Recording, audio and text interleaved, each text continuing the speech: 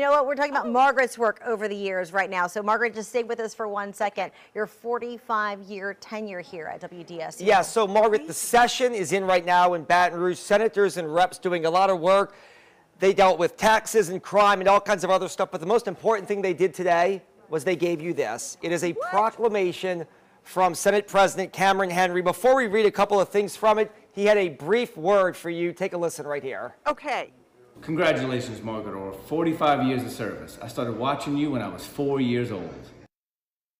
So now we know how old he is. We do know how old he is. So he outed himself. He's going to be 50 this year. Oh, but my gosh. Margaret, we're going to read Thank two you lines so from it that are much. really great here. Okay. It says, Margaret Orr's retirement on Friday, March 29th marks the end of an era, but her legacy as a dedicated meteorologist, community leader, and cherished member of the southeastern Louisiana community will endure for generations to come. And again, further proclamation for you, Margaret, on your 45 years. So we applaud you this afternoon, as we will the rest of the week, because your last day with us is Friday. We love you. No. Where did the time go?